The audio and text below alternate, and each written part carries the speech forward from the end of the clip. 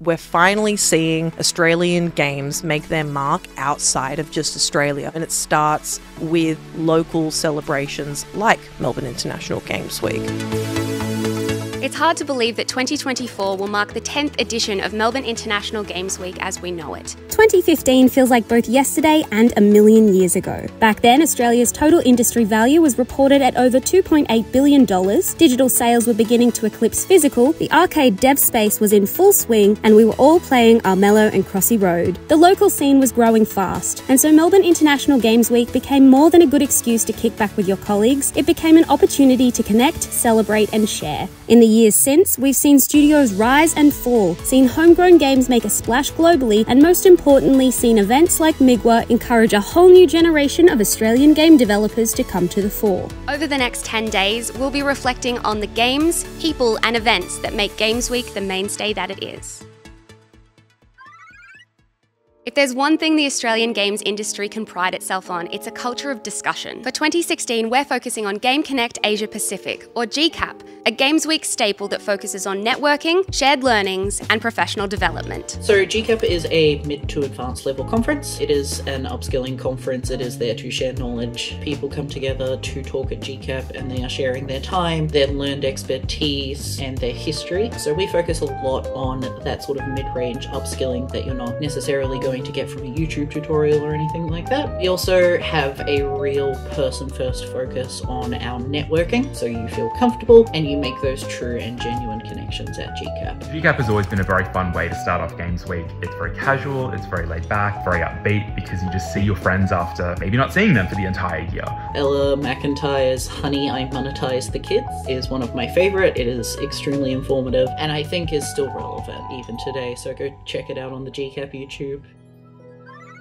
Australia has some of the most talented indie developers in the world, but getting their names and games out there can be a challenge. That's why our focus for 2017 is on events that boost the indie scene, like PAX's Indie Showcase and Freeplay's Parallels. Being involved with MIGW as an independent game is a really good opportunity to put your game in front of a lot of different kinds of people, whether you're doing it at a more industry-facing event, so you're getting other developers' feedback, taking your game to something like PAX, you've got access to this massive audience of people who may not even be aware that games are getting made locally in this way. So Parallels began as a showcase of local game development that you wouldn't necessarily see at the bigger games shows, and honestly can have a pretty big impact on independent games' success. We are seeing scouts from publishers. Several games that have been shown at Parallels have gone on to be signed by publishers and gone on to have success because they've been seen first at Parallels. Getting out to a MIGW event and seeing people respond to it, such a morale boost for developing a game, I think.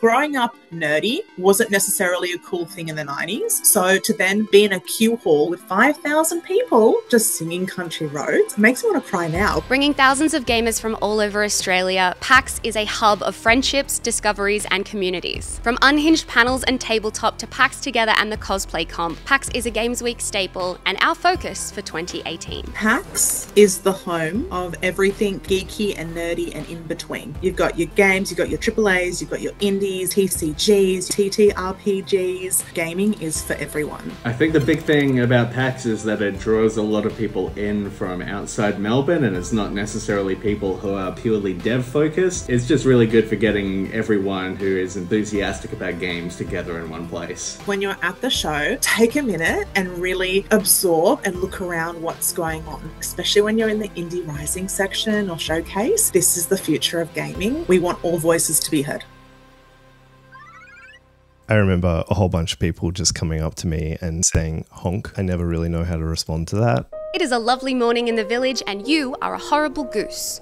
2019 saw the release of Untitled Goose Game from Melbourne-based studio House House. The game quickly became a bona fide Aussie hit, with an Acme exhibit, a BAFTA, and a great honking legacy. It is a mischief simulator. It's all about creating mischief for people who do not deserve it. House House just discovered a joke that everybody finds funny. What happened at Games Week in 2019 was this almost overwhelming moment where finally the game wasn't ours anymore, it was everyone else's. I wasn't expecting so much laughter. I know that sounds ridiculous because it's a comedy game. Just seeing the goose walk around and seeing the gardener's response, that was such an amazing experience. The team at House House had a lot of support from the people around them. Events like International Games Week are very important for the next Untitled Goose Game to emerge.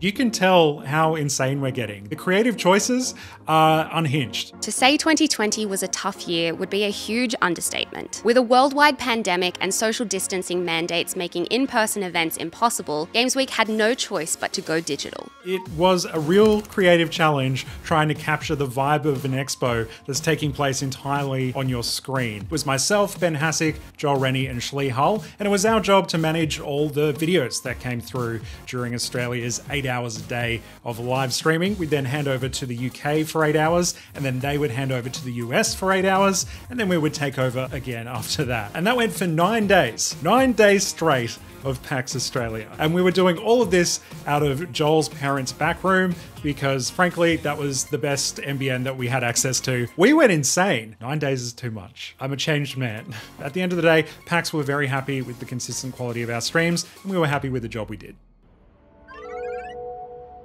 I had my appendix blow up 2 days before the AGDAs, and I wouldn't recommend that anyone ever do this. I was calling in to my own computer from the Alfred Hospital. I produced the show as normal. The Australian Game Developer Awards, or AGDAs, are the Australian games industry's night of nights. In 2021, the industry made space for attendees online. What we did in the live stream situation is put a lot more effort into the social media. The red carpet tweet was incredibly popular, and it ensured that people from all around Australia were actually sharing pictures, watching the stream. And our goal is still to always elevate and celebrate those winners as best we can. I get to take the finalists, cut them together, make something that excites people, that gets them like hype about what's happening in their industry. 2021 in particular was the year that Unpacking was the game of the year. I'm yet to meet a person that hasn't loved that game. Went on to win a lot of global awards as well. That makes us feel that the AGDAs is the first award ceremony on the global calendar. Some games are cult classics. Others encourage you to start up a cult in service to a lamb overlord.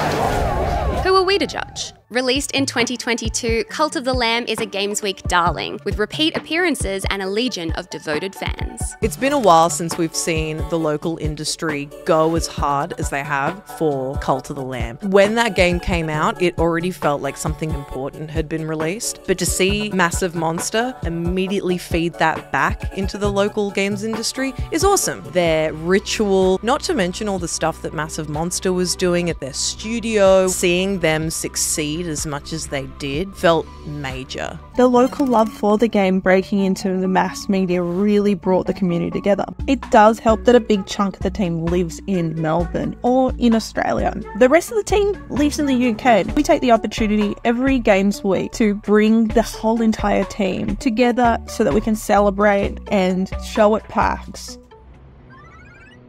Creating something that's the first of its kind requires a feat of godly strength and determination. Crafted by Melbourne-based Summerfall Studios, the melodies of Stray Gods became the undeniable soundtrack of Games Week 2023. We were going into Melbourne International Games Week not really knowing what to expect from the local community, because I think mostly we'd seen stuff from the international community. The response was so much bigger and the kindness was so much bigger, and I kind of expect a lot of kindness from that community. Winning Game of the Year at the Australian Game Developer Awards was pretty incredible. Stray Gods, the role-playing musical! The whole team was right at the front, holding our breaths. It's just like this release of tension and excitement. Just being able to like cheer amongst my fellow team members and just be like, yeah, we really did something phenomenal. Summerfall was made so much from the Australian games community. Standing up on stage and not really knowing what to say was so overwhelming as I looked into a crowd of our peers. Really solidified for us that we had something really special.